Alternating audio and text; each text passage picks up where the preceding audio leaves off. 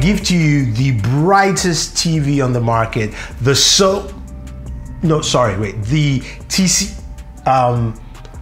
what did I actually say in my last video? The Bravia 9 is probably the best TV currently on the market. I said probably, guys. Probably the brightest TV out there. And a lot of you decided to chastise me and tell me, no, this is a TCL, the QM8 is the brightest TV out there, 5,000 nits. So here it is.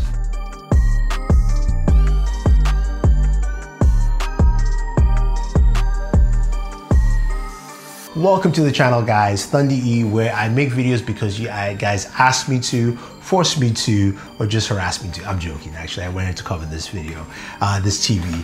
But this is the TCL QM8. This is the QLED Mini-LED TV. And this is a beautiful TV and also a big bad boy. It goes all the way up to 98 inches. What's interesting about this TV is that I do have the 75-inch variant here. And honestly, it's much lighter than the Sony. It's lighter to set up, it's lighter to carry around, and it's a light TV. In terms of the structural build, you've got something that has a mixture of course, plastic around the exterior. You've got that QLED Mini-LED display. It looks absolutely gorgeous. And you've got built-in speakers around the TV.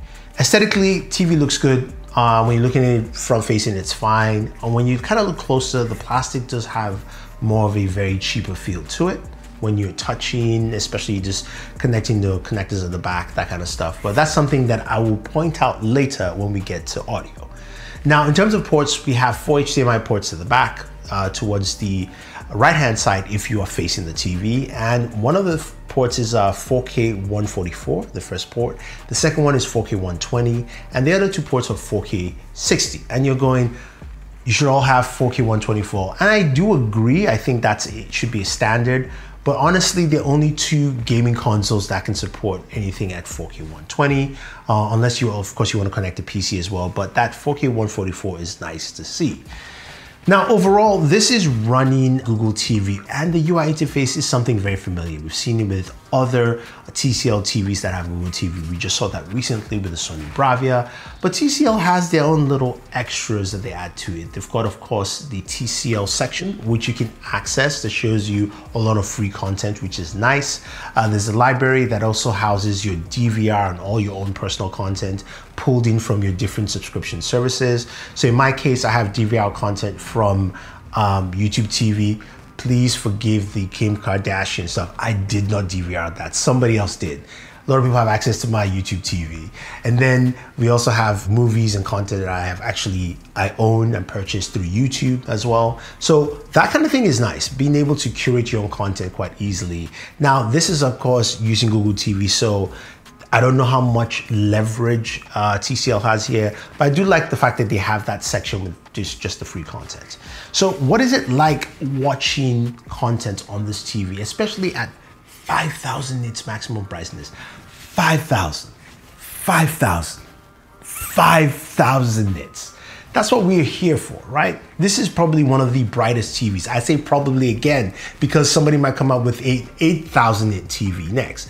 But this TV is really bright. When you're watching any content, you can clearly see how bright it is, whether you're playing video games, whether you're watching content on YouTube, or just watching movies as its own. Overall, it does help in a lot of darker scenes, especially when you're gaming. So for instance, played some Hellblade 2, which on the Sony Bravia had a much more darker stoic experience. This felt just brighter, much brighter than I thought it should be. I didn't change any settings within the game. I just basically turned it on and played. And that's something to take note. It wasn't bad. There was nothing wrong with it. It just was a much brighter experience. Now the TV does have different modes, different picture modes. You know, you've got video, vivid.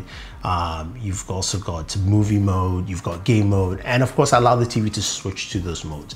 The only thing I did differently was adjust the brightness at certain times where I felt that it was a bit too much. And that's something here that I'm going to put out as my first point with this TV.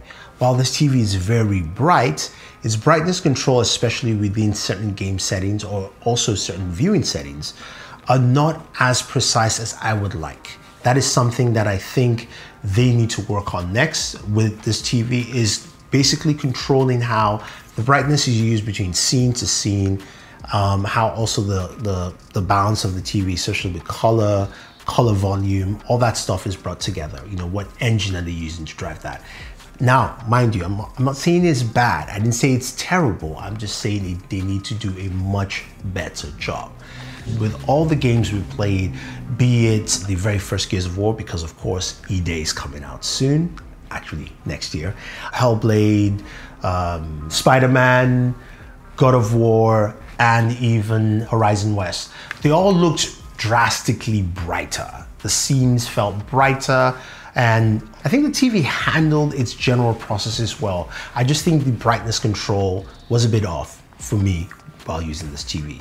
Now, when it came to watching content and say watching something like Batman v Superman, which I can't show you because I will be struck with copyright strikes faster than you can say Flash. Did you say Flash?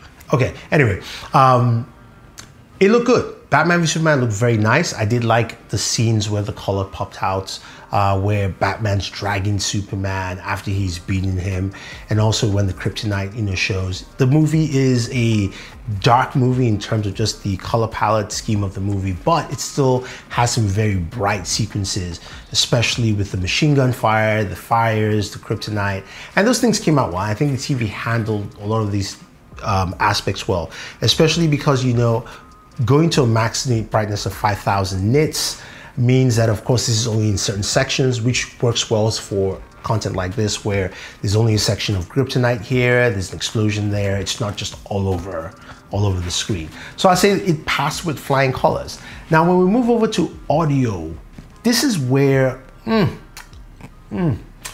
do I say it? Get a soundbar.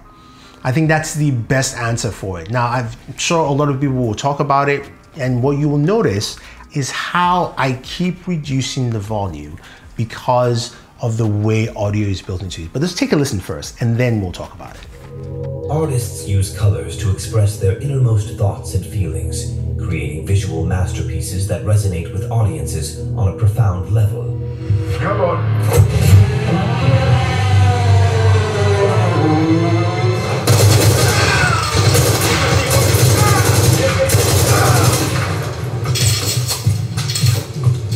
Your paint, Captain. Get out of there.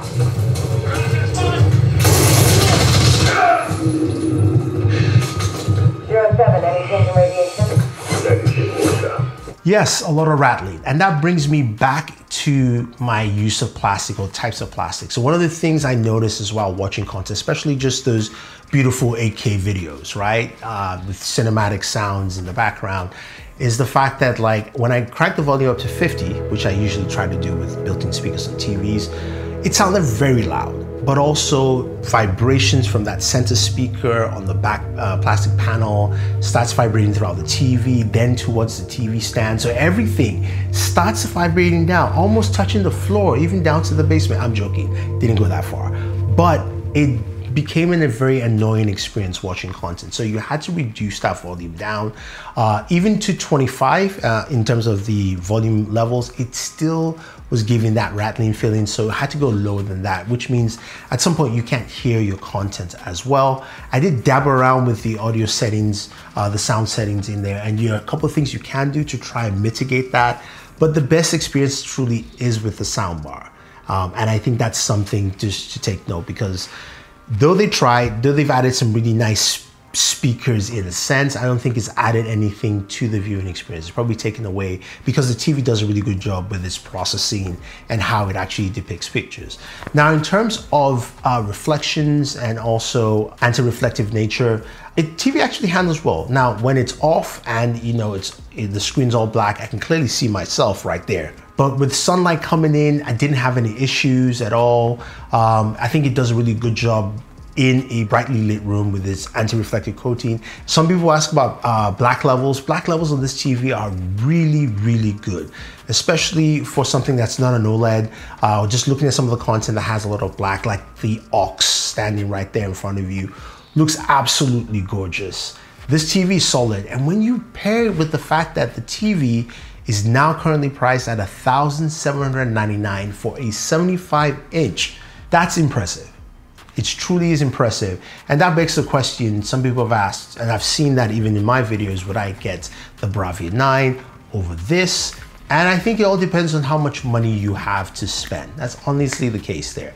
If you want to go for a TV that gives you best bang for your buck, the TCL QM8 is definitely that TV, and something I think TCL can definitely improve on and keep showcasing a really great experience for users, whether you're gaming, watching TV, or just scrolling through and looking for content, you will find what you're looking for. But I think that's where this TV lands, and I really appreciate that. And also, setup process was pretty easy in terms of just setting up the stand, though I will say some of the build materials should be improved overall, just to give a better experience. Remote control itself is pretty basic. I don't like the full woody metal-ish type look to it. I think the remote is fine, especially with the quick access to things like Netflix. Apple has quick access here, and Pluto TV. I don't know why they paired Apple with Pluto TV. But anyway, there's still access to your content pretty clearly. Another thing with this remote is that it comes with 2 AA batteries, and you're going, what's wrong with that? Well, it's fine and dandy, but in this day and age where some TVs have can be charged via solar and even electromagnetic waves, other TVs have USB Type-C charging, which is all I need, just rechargeable batteries so that I don't have to swap batteries. And also it's better for the environment. I don't use a lot of batteries. You get the idea. Besides all that, all I have to say is this, is that if you're looking for a big screen TV that has some very great picture quality and has probably one of the highest nit brightnesses on the market, the TCL QM8 is that TV for you. I can definitely recommend it. I just suggest you get a soundbar. So if you guys have any questions or any comments, let me know. Don't forget to like, share, subscribe, and always enjoy entertainment.